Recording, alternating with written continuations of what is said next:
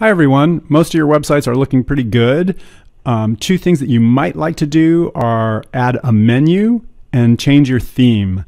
So in this video I'll show you how to add a menu. In the next video I'll show you how to change your theme.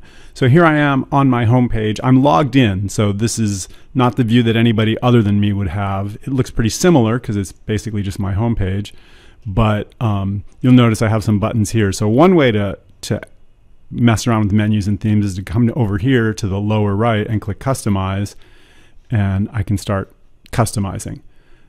Another way to get to the same place is to go, instead of the lower right, to the upper left, click on my sites, and here we are with my demo 2020 site, and we've got a few things here like some site stuff, pages, posts, etc. Some tools I probably won't use, manage, you could add another person to contribute if you wanted to, but mostly I'm going to use design. And so we've got themes, which I'll use in the next video, and customize, which I'll use now. So that was a second way to get to the same place, which is customize. And I can adjust the site identity and some homepage settings. I can make my site look kind of differently, but right now I'm just going to add menus. So it actually did come with a menu already, which it called primary, which has a home page and my blog feed, which is kind of what I need actually. But I could also just make a new one, and your theme could have any number of menu locations, maybe just one or two or three, or I don't know, maybe four. And in this case, it's got 3 locations, but they're all blank. It hasn't assigned anything anywhere, so I don't see any menu over here. So I could work with primary, but I think I'll just create a new menu. I will call it demo menu. And you could make a menu for each of your locations, which sometimes is really cool, but in this particular case I'm just going to have my one demo menu, put it everywhere. I'll say next, and I'm going to add some items. So the most useful things are to add my home page, so you can get to the front of your website, and the blog feed. So no matter what your home page does or doesn't show, there's always going to be an easy way to see all of your posts, which is really good. You could also go to specific posts if you used categories. I have a category called, so for Art 110 you don't need to use categories or tags, but for other things they're really nice ways to organize your stuff. If you had a sports blog, you might have categories like NBA, NFL, NHL, and then maybe under NBA you could have, maybe NBA would be a category, and your tags could be stuff like Lakers, Celtics, UCLA, USC. Don't need to use categories or tags for Art 110, but can be really helpful for other websites that you might want to make.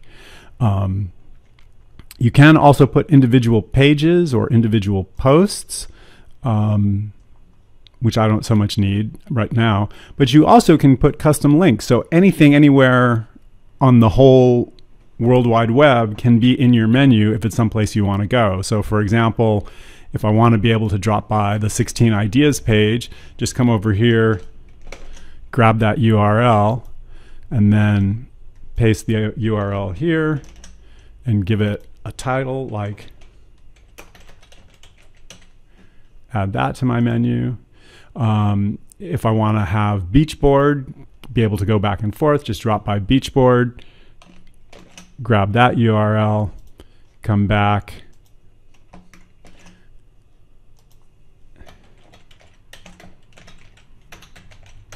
add that to my menu. If I want Gmail, drop by Gmail, grab that URL. So again, most commonly menus are stuff on your actual website, but it's not limited to that. It could be anything. You could go to Wikipedia if you wanted to refer to that. You probably wouldn't bother, but you could, or whitehouse.gov, or anything that you wanted could be part of your menu if it's useful for you. Either useful for you as a kind of a home base, or useful for the visitors to your website, things you want them to be able to get at. So what was that, Wikipedia? Okay, so now I've added some stuff to my demo menu, and I've said I'm going to put it all over the place. And we can see on this preview over here that now I have home, blog feed, 16 ideas, Beachboard, Gmail, Wikipedia, and these little broken links I think are, I could have what were the choices? Social links. So you could put a social menu. So I shouldn't actually make that social links. Let's take that off. So here's this, very nice. So actually, let me make another menu called social. And I'll make that the social links menu.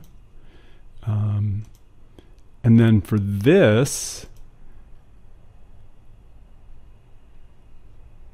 I'll add items. And this is going to be custom links. So this is kind of Facebook, Twitter, etc., etc.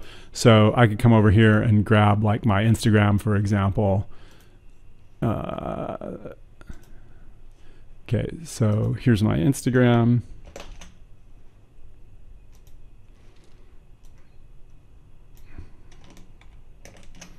Paste that. I don't think the text really matters because it's going to use an icon, but I'll just put IG, add to menu. And we see over here, it uses what I typed, IG, but over here, it's put my little Instagram icon. If I go to LinkedIn, so let's get my URL for that.